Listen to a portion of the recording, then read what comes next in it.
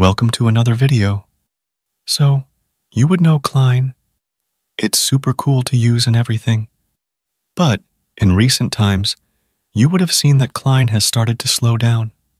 I mean, not in terms of speed of using it, but in the sense that the new updates of Cline are not as fast as we'd like. Previously, there used to be some kind of update almost every day, and everything was rapid. But now, the updates have slowed down, which is fine. However, people who like using it are not as happy because they would like to see some new stuff as fast as possible, like adding the Gemini 2.0 Flash model, which took some time, along with multiple other things. But there's a new fork of Cline that is adding features left, right, and center almost every day, and that's Roo Cline. I saw it on OpenRouter, where it is trending, because it is apparently being used a lot by users, and it's just below Cline in token usage, which is pretty cool. So, let me tell you everything about it. But before we do that, let me tell you about today's sponsor, NinjaChat. NinjaChat is an all-in-one AI platform that gives you access to more than 10 models like Claude 3.5 Sonnet, GPT-4o, Gemini, and even image generation models like Flux, and video generation models like Kling, and much more, all in one place, for a price that's even cheaper than one ChatGPT membership, starting at only $11. Not just that, they have a bunch of AI tools that can help you use these models in intricate ways. They have also recently added an artifacts feature to their platform that now allows you to generate code, preview it, and share it with others using preview links, which is great. It can even run Python code and create charts. You can check them out through the link in the description, and make sure to use my coupon code KING25 to get an additional 25% off these already great deals. So, this is the Roo Cline GitHub repo, and from what I could gather, it's a pretty simple fork of Cline that basically merges every good new pull request to it. There's also some other great stuff that the developer of this fork adds themselves. They say that it's a fork of Cline, an autonomous coding agent, tweaked for more speed and flexibility. It's been mainly writing itself recently, with a light touch of human guidance here and there. If we look at the major things that it has over the original Cline, then it's these things, like the ability to automatically approve commands, browsing, file writing, and MCP tools. This was also added to Cline recently, but this has existed here for a month now. It also has faster and more targeted edits via diffs. It also detects and fixes missing code chunks, which is something that Cline doesn't do. It also has Cline rules, which has also been added to Cline recently. It also has the ability to drag and drop images into chats, which Cline doesn't have. It also has sound effects for feedback. And there's also an option to use a larger 1280 by 800 browser window. This means that if the browser use thing used to load some site in lower resolution, and it didn't work as expected, now you can get that fixed by using a bigger resolution for that. You can also do quick prompt copying from history, and it also has OpenRouter compression support.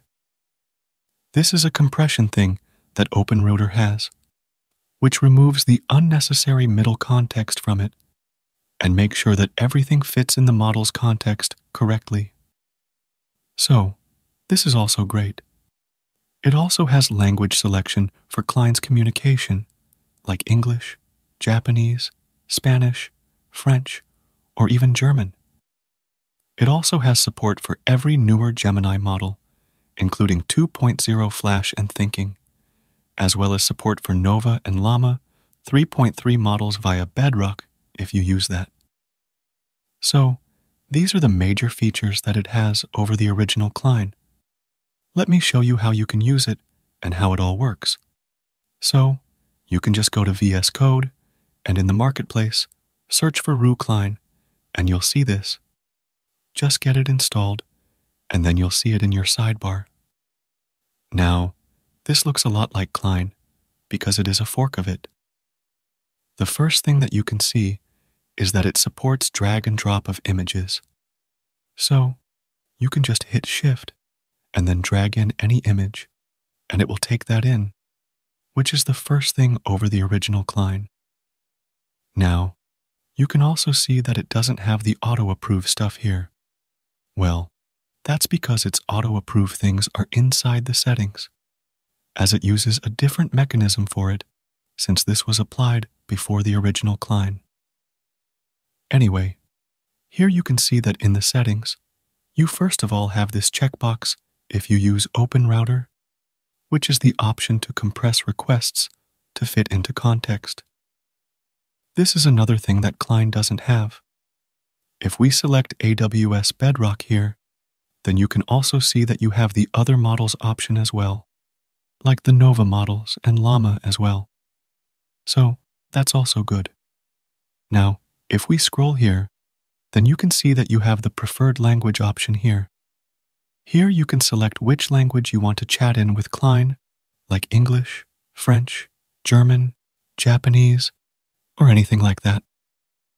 Many people like to chat in different languages, so this will be very helpful for people who always use Cline in a specific language and don't want to always mention it in a prompt. You can also see that you have another checkbox here, which allows you to enable the diff mode. This diff mode comes in handy when you are working on bigger files because it makes the model only produce the block of code that it needs to replace, along with the previous block that needs to be replaced, and then it can search and replace the stuff. Main Cline also has it now, but you cannot enable or disable it. It depends upon Cline itself, and it decides when it wants to use diff and when it doesn't. So, this is much more customizable, and you can also change the match precision of the search and replace as well, which will allow you to customize and get even more dynamic results. Now, after that, you have the option to auto-approve stuff here. Here, you can either enable only the auto-approve for read-only operations, or you can also auto-approve high-risk ones as well, like write operations and stuff like that. You also have some other stuff here, like this is the option to make your browser viewport bigger if you use the computer use thing with Cline. This is a bigger resolution than the default one in Cline, and will generally yield better results because a bigger screen will allow your application to be rendered correctly and stuff like that. You can also enable sound effects as well. This will allow you to know when a task is done if you're doing something else. This was also added to Cline recently. So, there's that. Now let me just put everything in auto-approve, and let's also enable diff edits. Now let's go back, and here let's write a simple prompt to make a string reverse script in Rust. Now, if I send it, then you can see that it starts working on it. It first creates the new Rust project itself, and will now just need to wait, because it will do everything on its own. So, let's wait a bit, and it's now done. So, it did all the stuff easily, which is pretty great. So, you can also enable the bigger viewport and multiple other stuff as well. One more thing that it has is the option to copy the first prompt easily from your history, which is also great. So, this is a good fork, and it always gets some good stuff before Cline, as it's almost updated regularly, which is great. You can try this out and get some good results. It's like a more developer-friendly Cline, which people who want more customization can use. Overall, it's pretty cool. Anyway, let me know your thoughts in the comments.